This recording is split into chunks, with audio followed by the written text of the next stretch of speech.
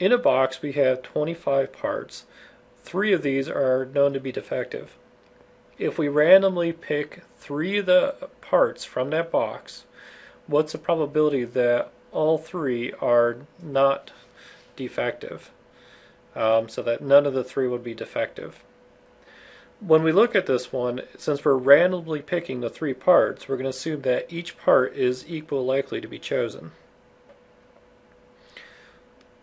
Since we've got this equal likely condition, we can use counting techniques to count the number of ways to choose 3 parts that are not defective out of the number of ways to choose 3 parts in general from the box itself.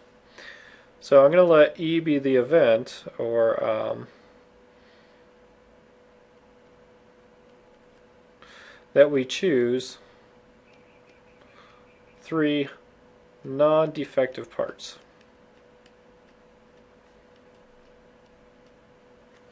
So the probability of E will be the number of ways that E can occur. How many ways can we choose 3 non-defective parts over the number of possibilities, the number of ways of choosing 3 parts. So the number of E here is we've got to look at a combination problem. We're choosing 3 non-defective. In which, how many non-defectives we have? There's 25 parts in a box, 3 are defective, so that we know that there's 22 that satisfy this condition. So the number in E is going to be 22 choose 3.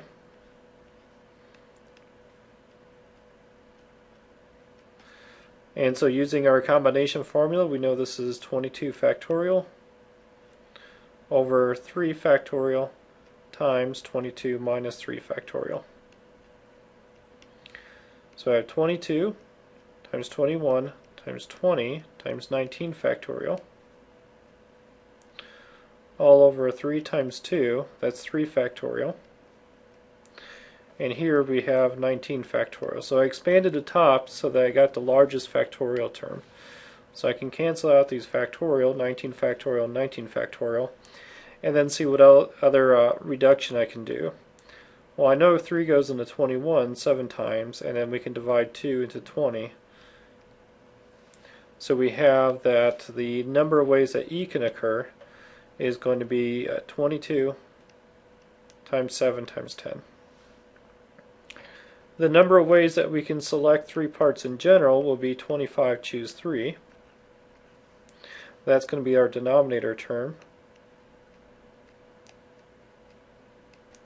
So I have 25 factorial over 3 factorial times 25 minus 3 factorial.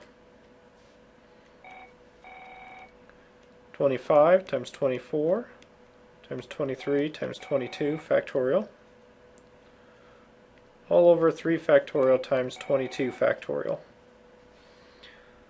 The 22 factorials cancel out. And then we can, well, the 3 factorial is 3 times 2, which is 6. I know that divides into 24 4 times.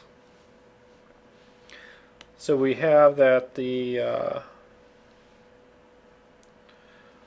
number of ways that we can choose 3 out of 25 is 25 times 4 times 23.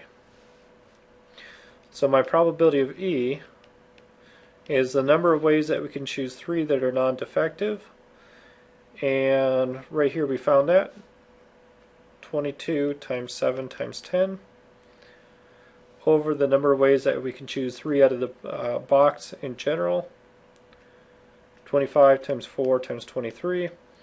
And now I just need to try to reduce this down as far as I can, if that's possible. And so I see to begin with, I can take out a 5 from 25, and this becomes a 2. I've got 4 is actually the 2 times 2. So I'm going to take a 2 out of 22, and this 2 and this 2 will cancel each other out.